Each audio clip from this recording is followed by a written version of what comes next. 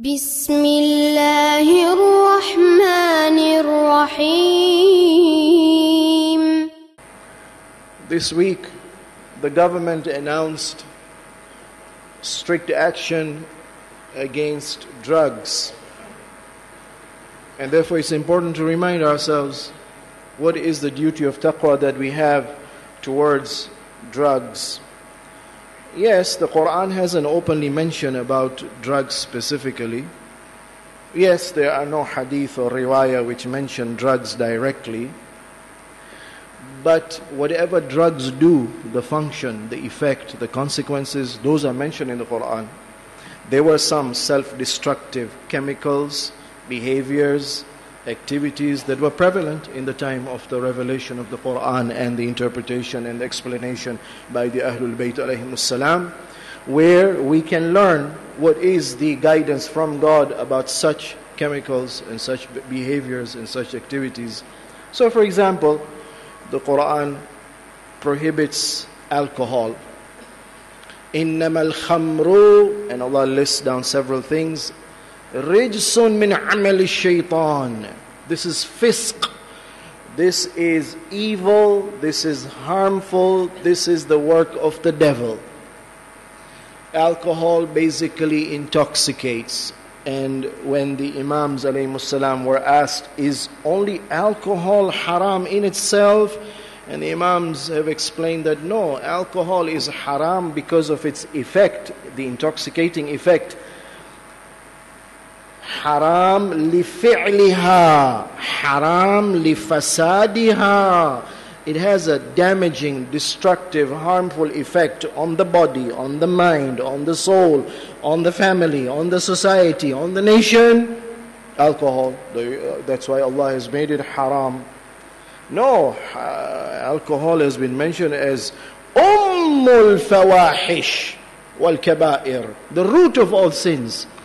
And as an illustration, the Imam alayhi salam says, if you can imagine all the sins to be in a house, and that house should have a door, and the door should have a lock, and the lock should have a key, the key is alcohol. It opens the door to all evil, ultimately leading to murder.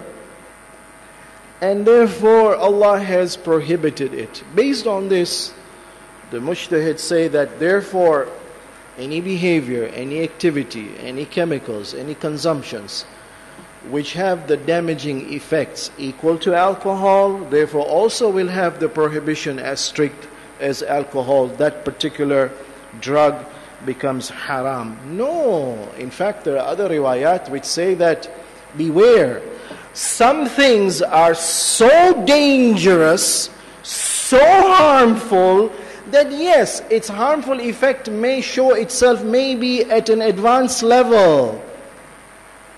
But you stop right at the beginning. Don't even reach that advanced level. Oh, if I consume, those who want to justify consumption, a bottle of the intoxicant doesn't affect me, just relaxes me. So you're saying alcohol is haram because of its intoxication. Doesn't affect me. I'm a strong man, not like these other children who are easily affected. No, the Quran says, the Hadith explains that what is dangerous even at a higher level should be avoided even at a lower level. Even a drop becomes haram. Even sitting on a table where consumption takes place of this haram drink becomes haram therefore. And therefore the fatwa is, anything whose harm is known. No, it's not known. It is not 100%, but there is reasonable convincing evidence. 90%, 80%, 70% effect is there. No, less than 50% the risk is there that this particular activity or consumption can have a damaging effect. If that risk is reasonable and sensible people avoid it, and if the risk is serious enough as to damage the body seriously, then it becomes haram. So, take for example, there are several drugs in the market. Take one example, marijuana. Marijuana has known effects. Psychologists have and experts have studied the effects. So for example, they advise the driver not to consume, because when you drive it affects your concentration ability. No, it slows down your response, your ability to even see or listen to a signal is slowed down. So don't drive, not only when you're under the influence of alcohol, even under the influence of drugs. Or they say, we have seen, it disturbs the emotional health of a person. Satisfaction with life is lowered. Memory problems appear. You start feeling happy for no reason. Your emotions are disturbed now.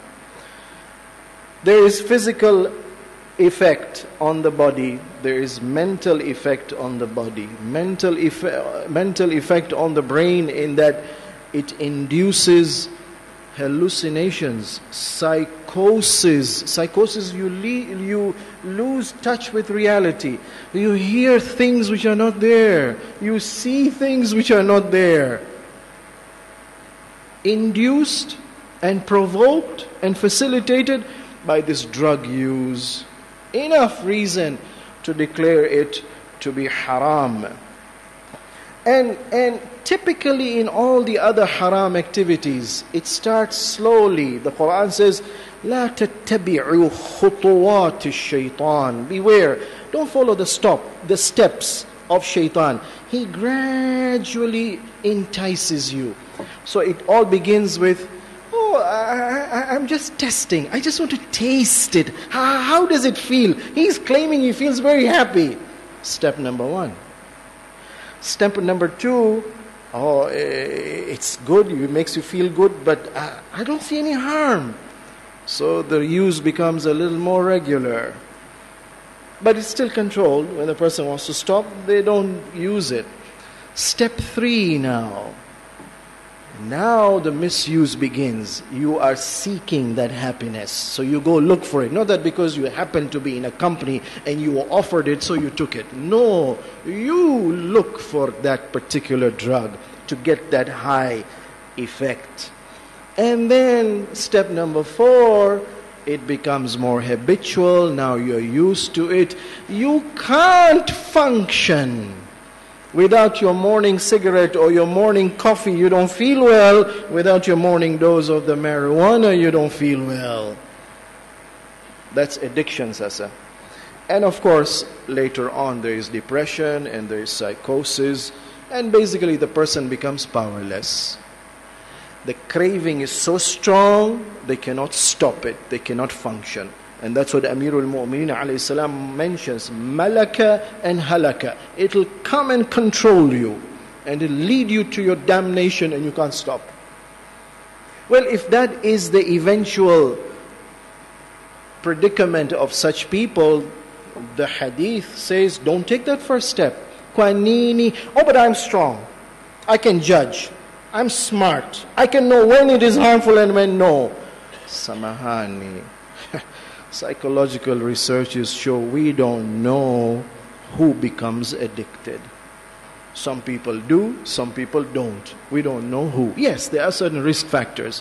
If you already have psychosis in the family, father, mother, relative is already undergoing a psychotic, schizophrenic situation, the chances are higher that you may get it if you use it even for the first time. But even others, the general population, they're at risk. You know, I like to give this example.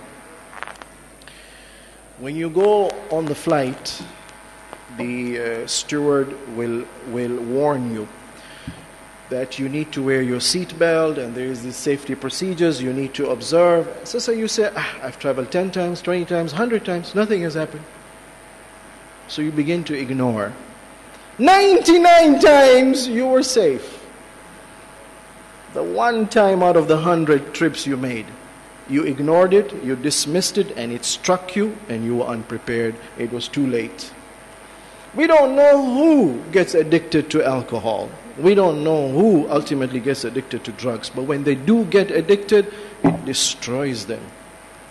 Of course, there is a way to protect ourselves, and therefore we need to take precaution. and prevention. In the Quran, Allah mentions the example of Prophet Yaqub alayhi salam, that when the brothers came, the sons came as brothers, they said, let Yusuf alayhi salam come with us. We're just going for fun, relaxation, recreation. We're going to enjoy ourselves, safe play. We're just playing activities out there in the desert. So Yaqub alayhi salam tells them that قال إني ليحزنني أن تذهبوا به. It grieves me that you're going to separate him from me. But more important, أخاف أن يأكله الذئب وأنتم عنه غافلون. I fear that out there in the desert the wolf will attack him and you don't even know, you are busy in your own play, you are distracted, you are pre-engaged, and he will suffer a great damage by the attack. Parents need to be aware that when they send their teenager out there in the open, you need to know there are wolves out there ready to attack. You need to know where they go. You need to know who the friends are. What time do they go? What time they come back? I'm sorry to say this, but these are practical examples. The teenager leaves home, says, I'm going to the masjid, I'm going to the Imam Barga, and yet when they come here, they've got another plan. Nobody's monitoring, nobody's supervising, nobody's watching. They left at a time when they were told. They come back at the time when they're told. In between what they did, the parent doesn't know. Yaqub alayhi salam was very careful. Find out who you are going with. Where are you going? What is the scenario there? What is the protection there? What is the prevention there? You're not confident? Don't do that.